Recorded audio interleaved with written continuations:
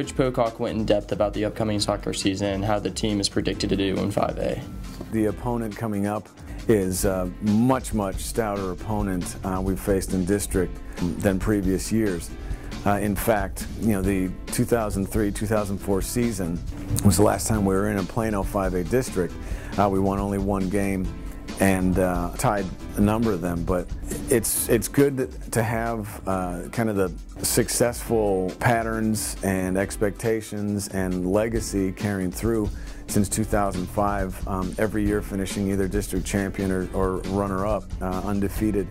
And it could be causing overconfidence. I want to make sure that in this pre-district and in January, when we have our pre-district games, that players realize that there's a significant step up in the kind of effort and performance and execution that's going to be needed just to make playoffs this year.